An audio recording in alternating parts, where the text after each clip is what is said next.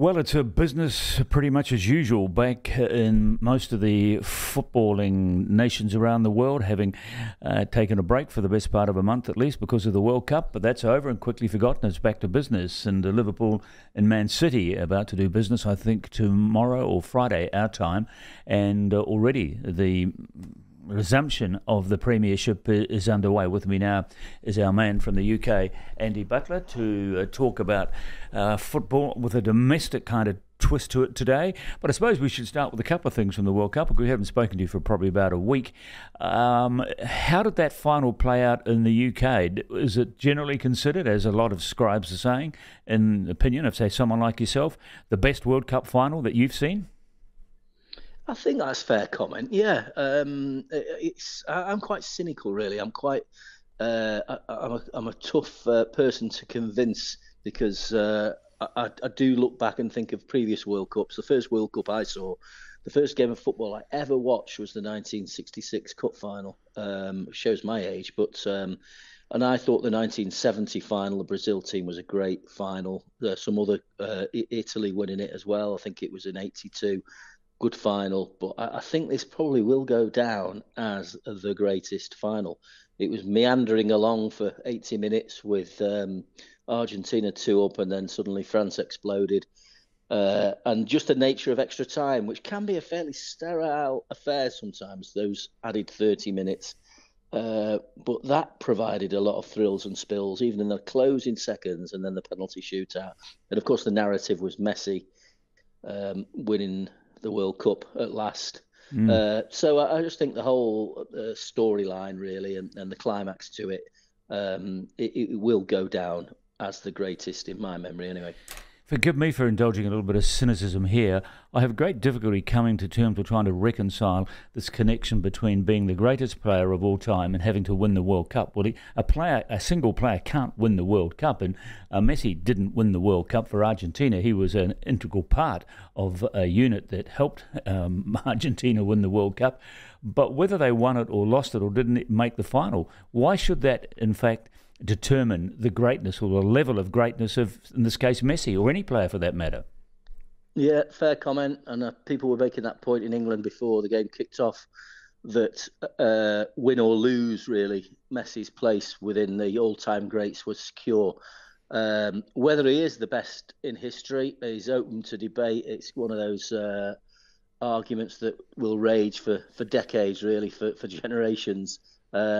Some say he is. I think he's put Ronaldo in the shade, certainly. But I take your point. I don't think you need to be the best or to have won a World Cup to be considered to be the best. I mean, I tend to think that Pele, in my view, it's all open to debate. Pele is the best player in the world, in my view. I don't put Maradona quite in that category, I'll be honest with you. I'm a little biased because I'm a Mancunian. Although I'm a Man City fan, I thought that George Best would be in my top few. I was lucky enough to see George Best. I even bought him a drink, would you believe? And I interviewed him a few just times. One?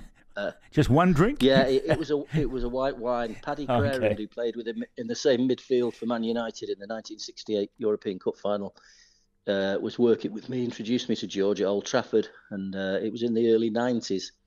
And I asked George if he'd like a drink. He had a white wine, and he just completely necked it in seconds.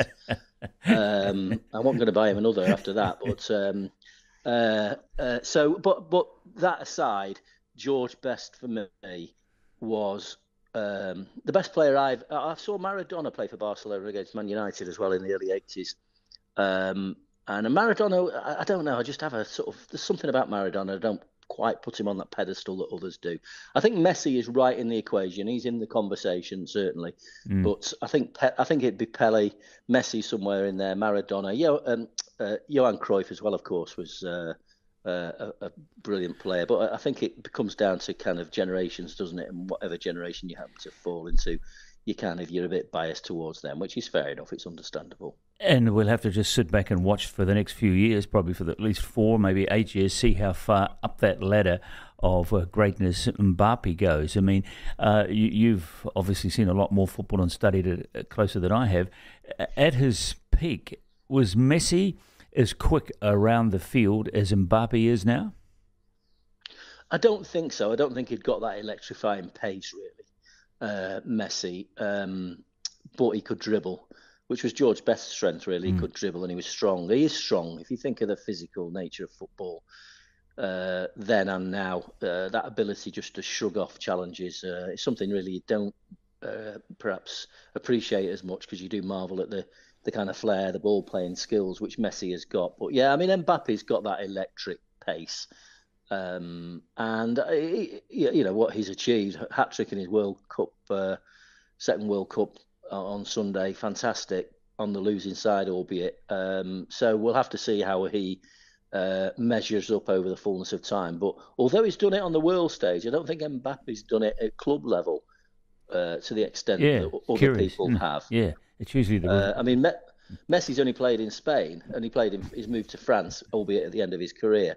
Ronaldo's played in more leagues in Europe, admittedly. You know, Messi's never played in Argentina. And when I was watching the pictures a couple of hours ago of the Argentinian parade, which turned into a helicopter parade in the end, didn't it? I think for safety reasons, they had to abandon it. You know, Messi's never played over there, so was that kind of? He's not always been the kind of idol. He fell out with them for a while. Yeah, it's peculiar, isn't it, when you think about it? Yeah, it's exactly. I couldn't imagine, for example, an All Black rugby idol in this country who's never played any rugby in New Zealand. Exactly. But anyway, it's difficult. But yeah, so in the meantime, as I mentioned, it's business back as usual, or nearly back business as normal, I think, in the Premiership. What's the situation here? Are all of the members of the England team given a certain period to kind of recover from the World Cup, or is that very much up to the discretion of the owners of the clubs? It's up to the discretion of the owners of the clubs. 48 hours from now, I'll be at the Etihad watching Manchester City against Liverpool.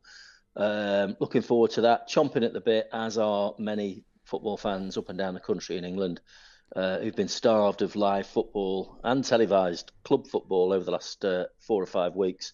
But yeah, it all depends. And there's a lot of controversy about it, to be honest with you, because Jack Grealish has been in New York the last few days. He's been on a Home Alone tour. Quite jealous, actually. Quite fancied doing that. And he's been pictured around various spots around New York, enjoying himself. Now, people are saying, well, hang on a minute, he's hardly played any football for England. He only came on a substitute a couple of times. Can't he get back and play? However, I don't really subscribe to that theory. I think, and Liverpool, Manchester City, very good at managing their resources.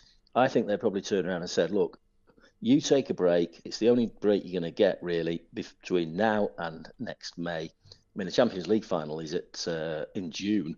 So it could be a long 6 months. It could be a it'd be a quick 6 months, because it'll shoot by, because you're going to be playing matches every 3 or 4 days. Manchester City's schedule is Liverpool on Thursday night, your Friday morning. And then Liverpool play again before City play at Leeds next Wednesday.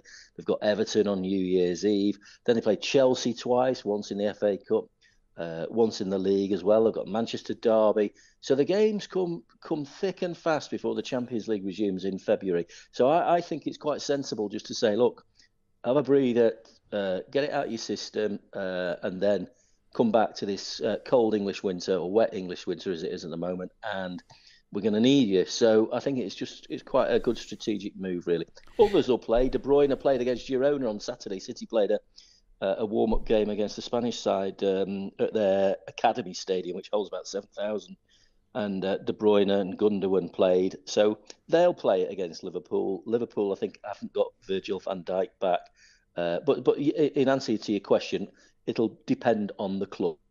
And I think they take they're masters, really, of, we shouldn't underestimate that, analysing their own players' fitness and where they're at in terms of their nutrition, etc., etc. And they are human beings when all said and done, and you've got to let them have a little bit of downtime, because when they come back, there ain't going to be many days off. Yes, the other thing I suppose here is the mental intensity of the World Cup, which every team and every player at the World Cup, whether they were the favourites or not, would have experienced. And again, it's this human factor that kicks in. You can hardly expect players, particularly the high-profile players like the Bales and the Bellinghams of this world, to continue with that high level of intensity suddenly suddenly back in club football. So it'll be interesting to see how these stars, as it were, from the World Cup handle this transition back into football over the next month or so. Yeah, indeed. And you know what it's like. You go back from your holidays. You've been there 2 days back at work, and you think, oh, hang on a minute, that holiday seemed a long time ago. And there will have been an intensity with the World Cup, and also because of the amount of training that they do and so on. You've got to manage their workloads. So I do think that. We can talk again in a month's time, and you'll think, "Wow, they've played a lot of games," and the World Cup seems ages ago. So it is just a question, really, of staggering their returns and making sure that everybody's ready for not just for Thursday's game, City and Liverpool, but also so that they can look further afield and much further ahead.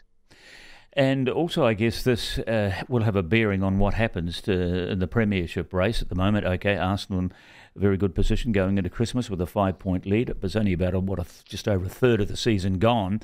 And so how the remaining 2/3 plays out will also, I imagine, be affected a bit by the hangover effect from the World Cup, won't it? Or do you think if Arsenal can hang on to this 5-point lead through this busy period into the new year, they could maybe hang on for the title?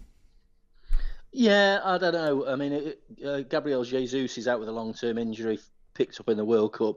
It is going to be a test of Arsenal's resolve, but let's not forget Manchester City lost at home to Brentford in the last game that they played in the Premier League. So they've got something to prove when they come back. And I just think there's so much football to be played, really, that it's impossible to predict. I also think that you're spinning a lot of plates, really, because, I mean, Manchester City playing Liverpool, and they've got this phenomenal record in the Carabao Cup, the League Cup. Won it 4 times in the last few years, lost last season.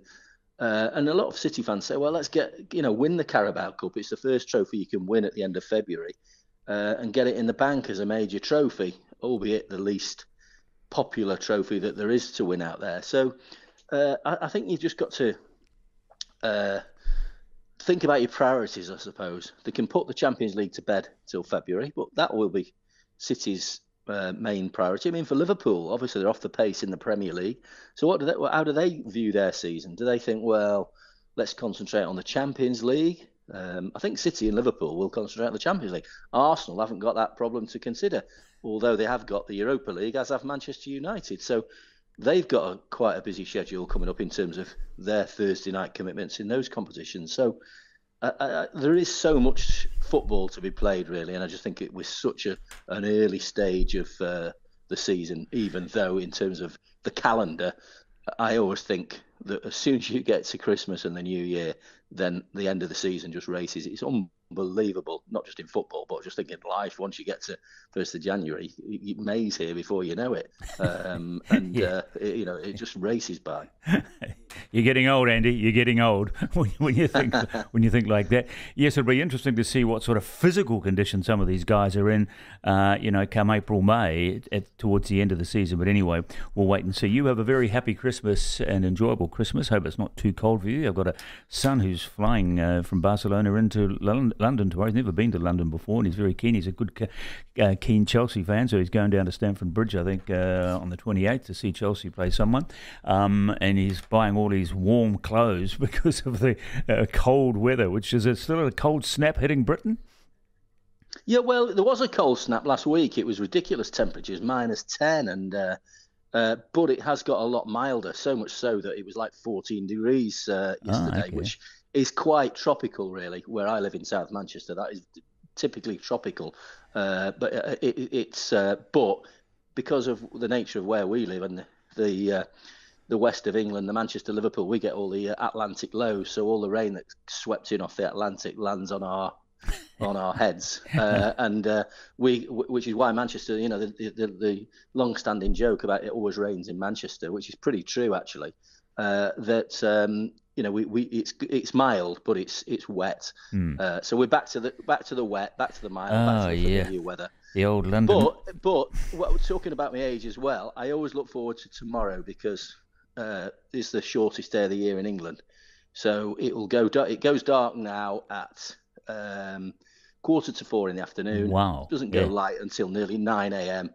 And then tomorrow, 2 minutes every day of extra daylight in the evening for us. So I know it's probably a hard thing for people from New Zealand. Well, we're the reverse. Yes, tomorrow is the longest day. I mean, I was out mowing lawns last night at 8:45, and then I came at 8:45, and I came in and read the paper without even having to put the lights on at 9 o'clock. So, and then further south you go, down the bottom of the South Island, they get another hour's light, so it's still light at 10 o'clock at the moment. But anyway, Andy, you stay well and enjoy your Christmas, and thanks for your reports over the last couple of weeks. Thank you. Thank you.